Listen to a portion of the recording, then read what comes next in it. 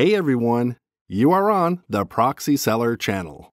My name is Max. In today's episode, I will show you how to configure proxy settings in the Nox App Player emulator. This Android emulator allows you to run mobile games as well as programs, and a configured proxy will help you bypass regional restrictions on Google Play. Let's start setting up the Nox App Player.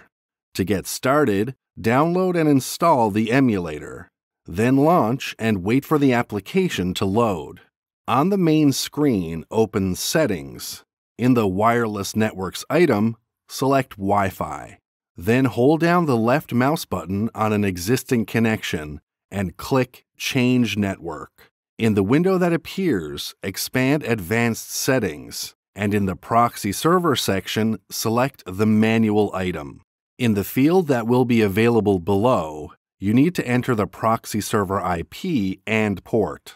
It is worth noting that the emulator only supports the HTTP protocol, so in my case, it will be a 50100 port.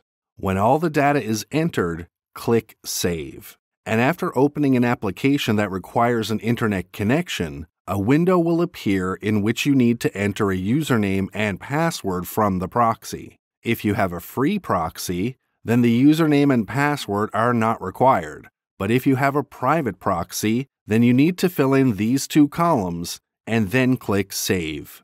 The proxy setup is complete. Now the proxy is ready to work with the emulator. I also want to remind you that working with free proxies is not safe, does not guarantee anonymity, and will lead to blocking. To remain anonymous on the network and be sure of your security, it is recommended to purchase a private proxy. And there is an advanced proxy provider, Proxy-Seller.com. You get 100% anonymity on the network and security, a performance guarantee for the chosen purpose, and 24/7 customer support service. The link will be in the description. Don't forget to subscribe to the channel, turn the notifications on by clicking on the bell, and hit the like button. That's all for now. See you guys in the next video.